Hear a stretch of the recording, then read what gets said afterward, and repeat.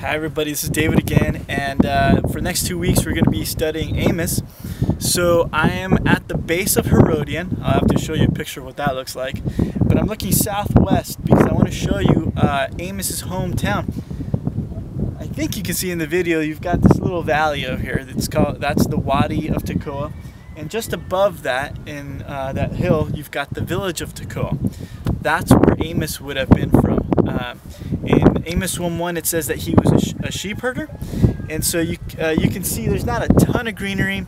From where I'm standing, I can see that there are some orchards here, but for the most part it's a little too dry for a good agricultural community.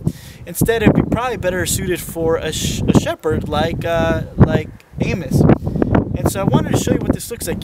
We're south of Jerusalem, south of Bethlehem, about half-hour drive in the southern Judean hills, pretty dry, and you can kind of just imagine the shepherd out here pronouncing judgment on almost every single nation that surrounds his tiny town, including Judah itself. So he's pronouncing judgment on Judah, on Israel to the north, on Damascus, on Philistia, on the Phoenician coast, on the Arameans, on Moab. Basically anybody that's surrounding his country. He's getting a little piece of his mind.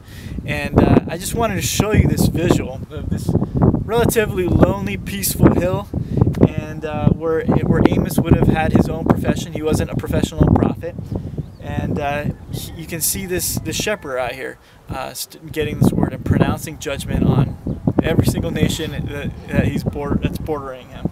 So anyway, just want to give you that visual. Hope you enjoyed it.